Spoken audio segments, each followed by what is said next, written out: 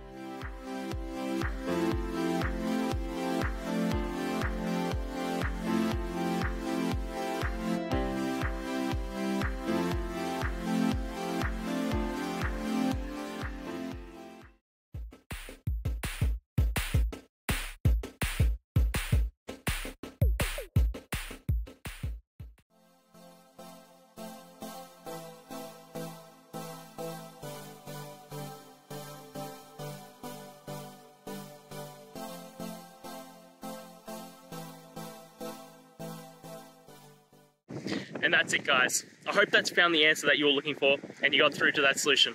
If you did, please hit the subscribe button. I'd really appreciate it. And until the next time you have a technical issue, I'll see ya. Have a good one.